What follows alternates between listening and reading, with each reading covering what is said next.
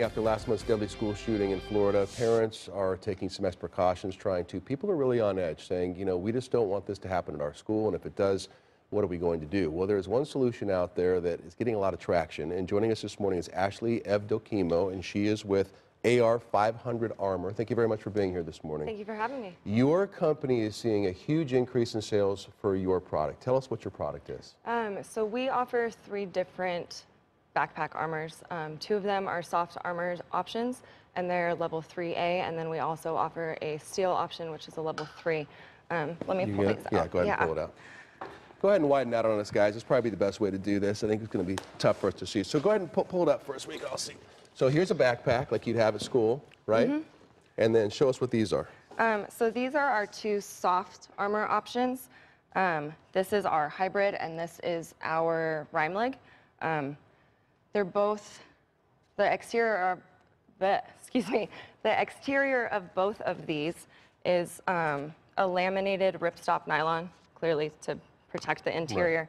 Right. The hybrid is actually made out of 3 different materials. Mm-hmm. It's made out of a Honeywell Spectra Shield and Gold Shield ballistic material, as well as the DuPont Kevlar. So this is kind of like what you'd have in a bulletproof vest that you'd see a police officer wearing on the streets. Correct. And this one's heavy. Yes. So where these... Oh my goodness. Here, is that I'll like trade stop a 50 caliber, this one? Yeah, so this one's heavy. Here's what I'd like you to do if you can. Sure. So you got this one that's a lot heavier, and I would assume can stop really big rounds. So let's say you have one of these. What do? You slide it in your backpack. Yeah, so depending on your preference, not everybody has a laptop sleeve in their back, right. But I just literally slide it right into my laptop sleeve, and it sits pretty flush in the back there. Right. So now let's say that, so you carry that around at school. Hopefully, the entire time you're at school, it never becomes an issue. You never, ever even have to use this. Let's say the very worst happens and there's an active shooting at your school. How would you suggest somebody use something like this? It depends on what you need to do, pretty much. Do you need to breach to get out? Do you need to protect people as you're trying to exit the building?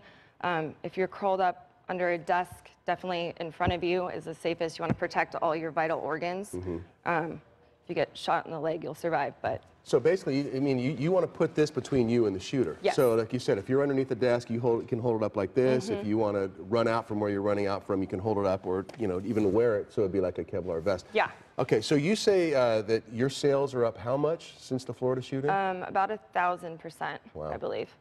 And how much are these? Starting at the very lowest and going up to the very top. So the very lowest would be our steel plate, actually. Okay. However, this one has the PaxCon coating on it, which helps protect against spalling and fragmentation of the round itself. So basically, you don't get hit with bullet fragments. But that one's pieces. very heavy compared to this one. So which one do you have? You have the hybrid. So this one is 1.5 pounds, okay. And the rime leg is 1.6 pounds. So how much lowest to highest? This is 8 pounds. Okay. This is $65 mm-hmm. with a $25 add-on for the PaxCon buildup. The hybrid is $199 and the rime leg is $109. All right, well, that's interesting. And how do people get a hold of you if they want to get a hold of you? They can either call us, we're local, we're in Phoenix, or you can go on our website, ar500armor.com. We actually have a lot of good sales going on right now, too, if people are interested. Actually, very nice meeting you. Pleasure. I'm happy your business is up, but I'm sorry for the reason that it's up. But, who knows, I think people will be interested in something like this.